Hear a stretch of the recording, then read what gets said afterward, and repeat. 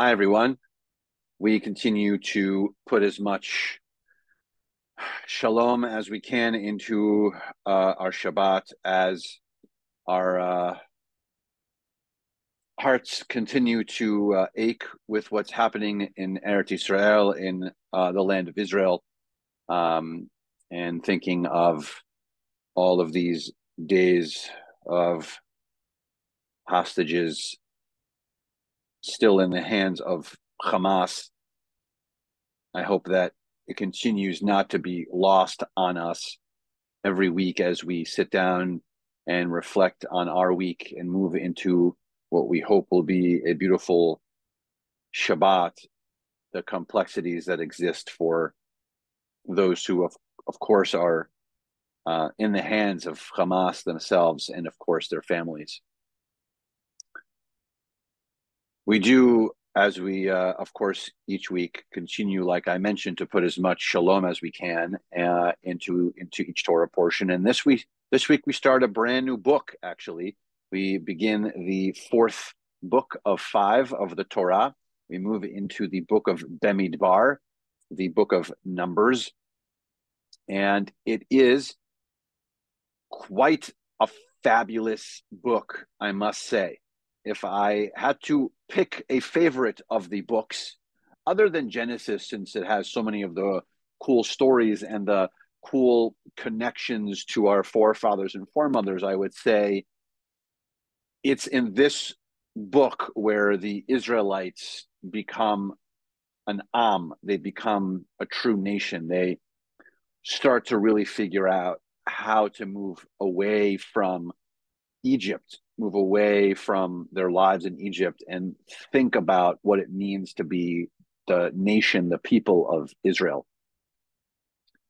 And so it is also the first book in a whole book. Last book was the book of Leviticus, the book of Vayikra. That book, the Israelites actually, traditionally, they say, do not move at all. Actually, they are camped the entire time because they are learning about all of the structures of ritual. And it is in this book, as that we start, that we start to move forward again. And so the image behind me are the labeled flags, tribes of Israel. It's how the Torah portion really starts, by recapping the structure of all of the different tribes and where they sit around. You can kind of see like the tent of meeting, and where Moses and Aaron sat, and where the Holy of Holies was. And so that's kind of the structure. What I like for us to think about this week in our Torah portion is not just the Torah portion, but the book itself.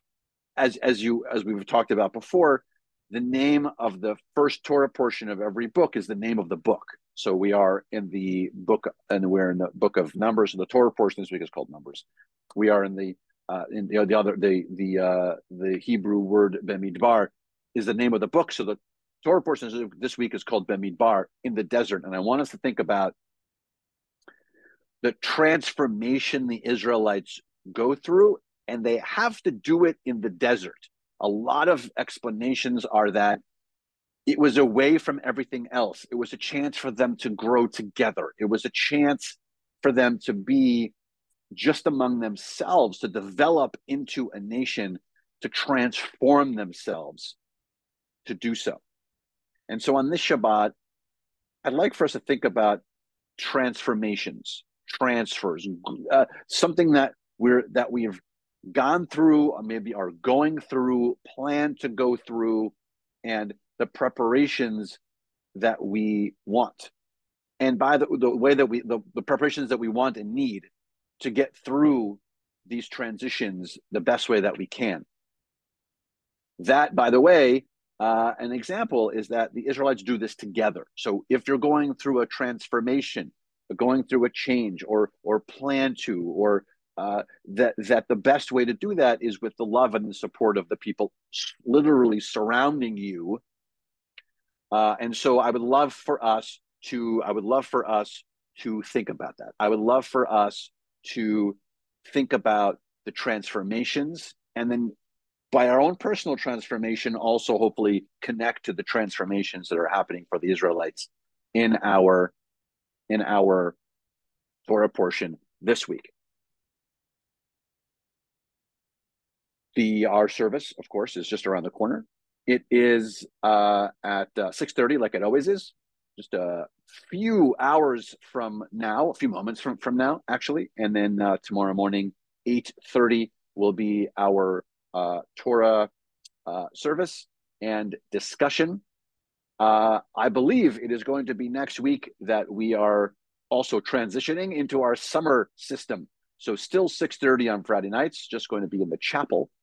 And then I believe starting next Saturday, we are going to be having our Shabbat morning service and study at 9 rather than 8:30. So everyone gets to sleep an extra half an hour. Let's continue to put as much shalom as we can into our Shabbat. I look forward to seeing you soon.